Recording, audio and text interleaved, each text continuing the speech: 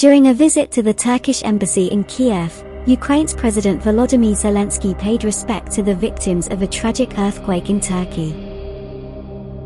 The Ukrainian president is shown in a video that was made public on Saturday, February 11th, placing flowers, writing a note, and conversing with Ahmet Yagmur, the Turkish ambassador to Kiev.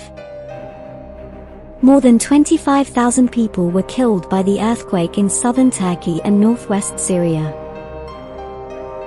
Zelensky previously stated that his nation was prepared to offer Turkey the support it requires as it deals with one of the biggest problems resulting from the earthquake that leveled a large portion of its towns and cities: how to house hundreds of thousands of those left homeless in the dead of winter.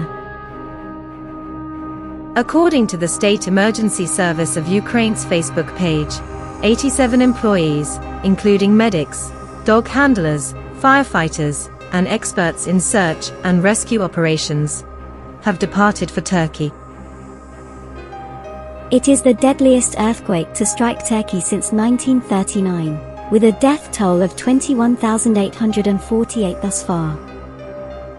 In Syria, where the death toll has not been updated since Friday, over 3,500 people have perished, February 10th.